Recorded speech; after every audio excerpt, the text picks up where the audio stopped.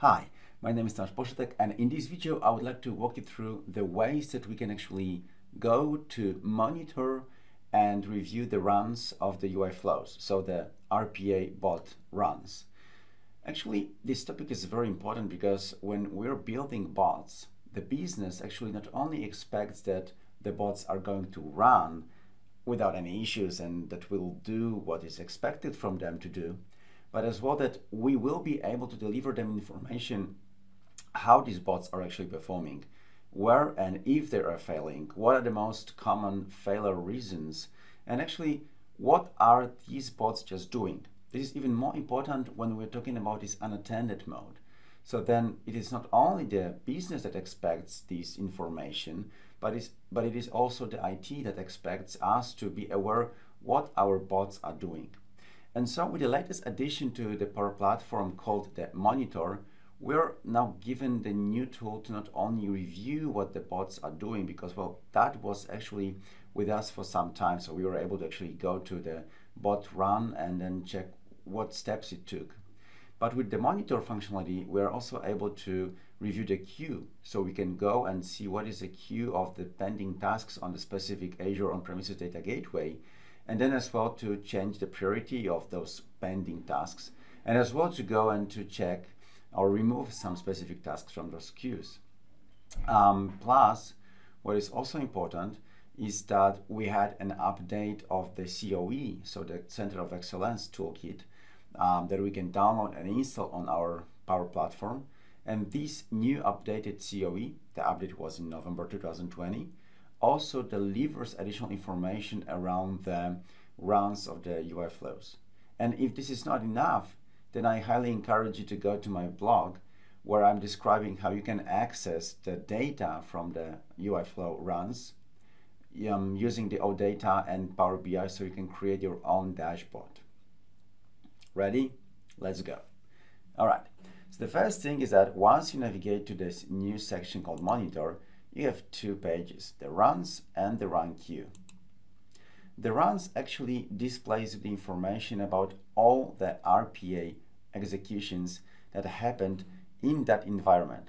What is also cool, you can use this dashboard to monitor it live. So you can switch this option here for live updates, and then whenever there is a new run appearing, a new execution of the UI flow, then it will automatically pop up and you will be able to display it here.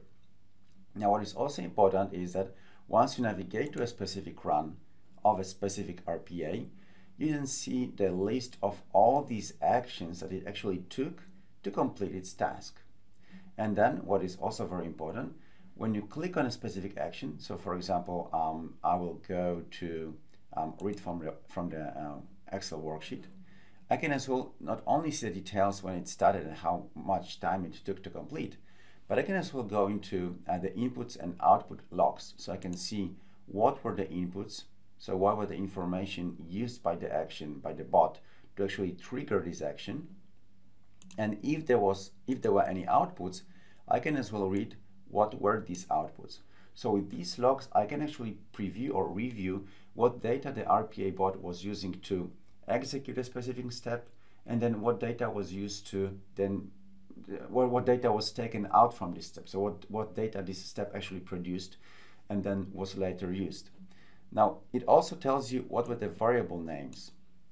So when you're defining the variables in your flow, then with this information, you are actually able to as well map what the bot was working, so what the data the bot was working with and what the variables were using this data. So this is quite a lot of information.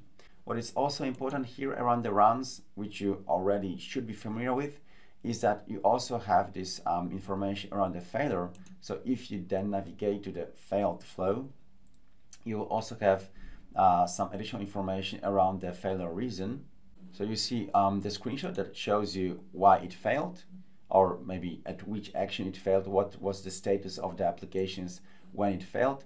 Plus, if there was some additional information around the failure, it would also display you this information as it now shows you here. So this flow failed because it wasn't able to click the specific window. So with that, you have like a really big amount of information around your UI flows. how they run, how they perform, and you can actually go into the action details level. So then if anyone asks you, hey, why this flow failed, you are able not only to say what data it was processing at which step, but as well the failure reason and so on. Now then the second step is the run queues.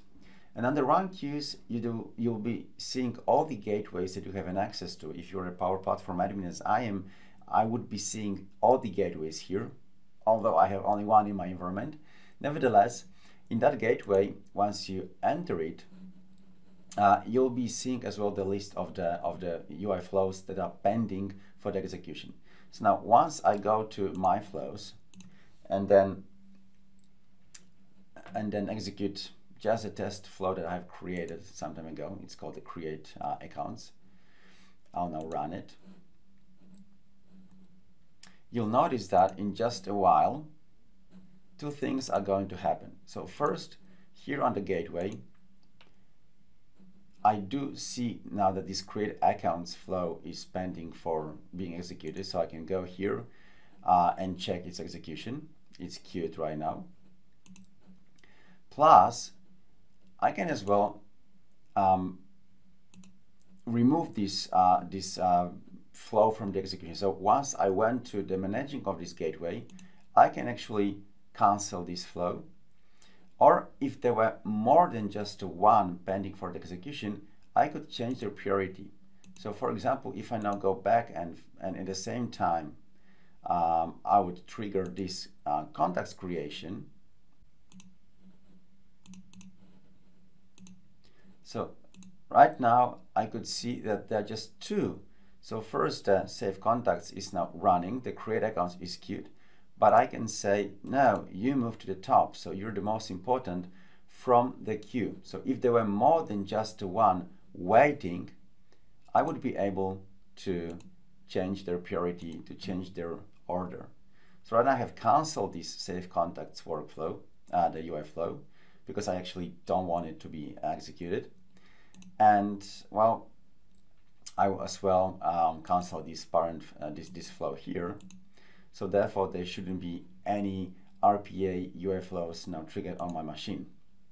So in the run queue, if there is anything in the run queue, you're really able to manage the order and actually anything that is going on right there.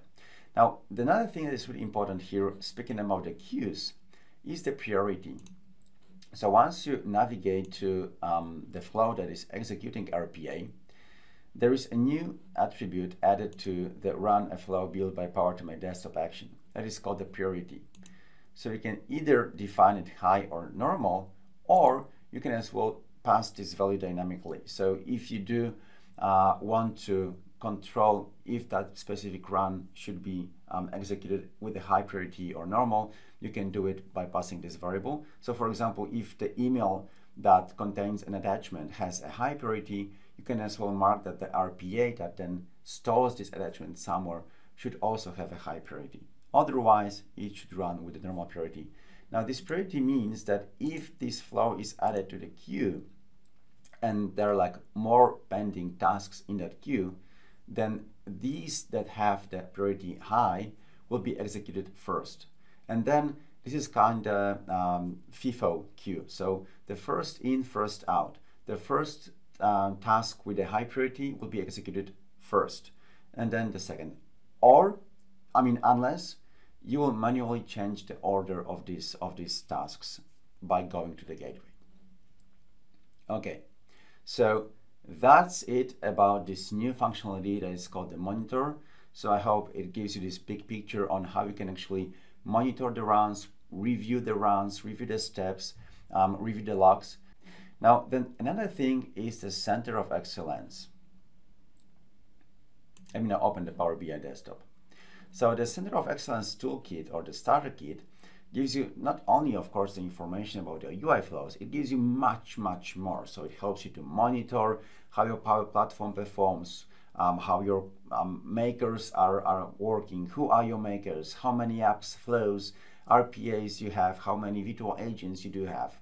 It also then helps you to govern this information. So there is a set of tools that helps you to actually get a big picture of your environment, to like acknowledge which flows are really running a lot of times into issues, which flows are maybe not being used so much, and so you can possibly remove them, manage your licenses, add-ons, and so on. And then finally, to nurture, so to grow this local community around the Power Platform, help you adopt new, or help new makers to adopt the Power Platform, and so on. But today, I just want to focus on these areas of the CoE Starter Kit that will actually help you to show your business and your IT how your UI flows are running. So first, you need to go into the deep dive UI flows. This section displays you the information around all the UI flows that you have created in your environment and all the rounds that they have. So you can see the flow types, you can see the creator information, when it was created, when was the last run, what is the status. Also, there is this general information around how many of those flows are created, like how many unique makers are there creating, the departments, the environments are being created, that are being used to create, and also a lot of filtering options.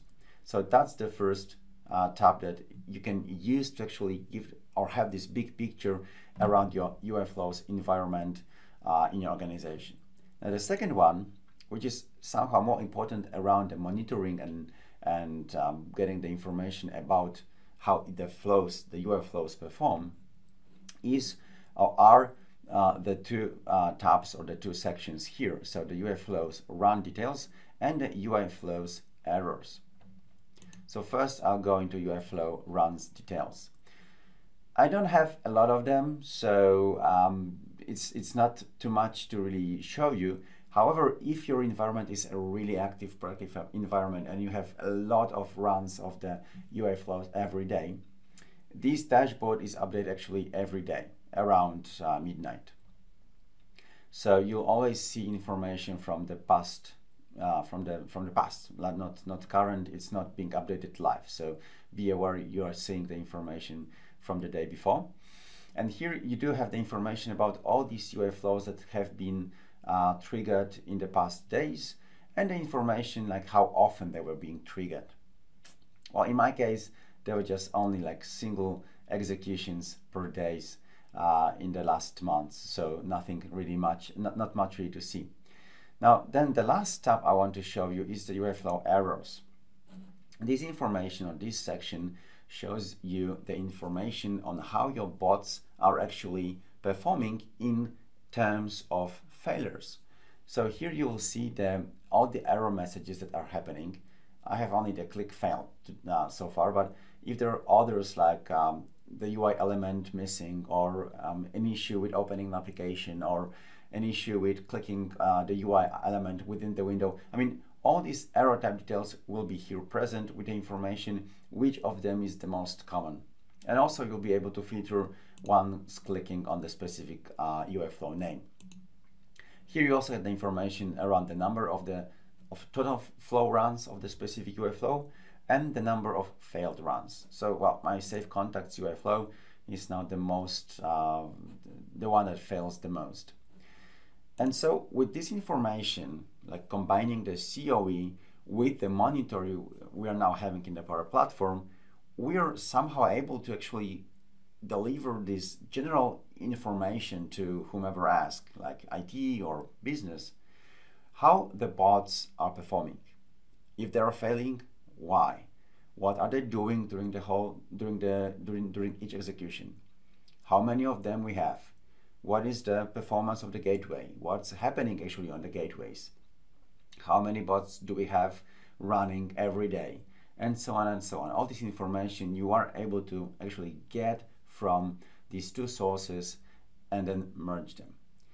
However, if you're interested in doing these kind of reports yourself, I encourage you as well to go into my blog post. The link is below in the description, where I'm also describing you how you can actually get this information from the Common Data Service, actually, either by using the OData endpoints or simply by querying Common Data Service entities in Power BI so that you can actually create your own dashboards that are showing the information that possibly your business requires, that are unique, and the way I showed you is not enough to actually present them.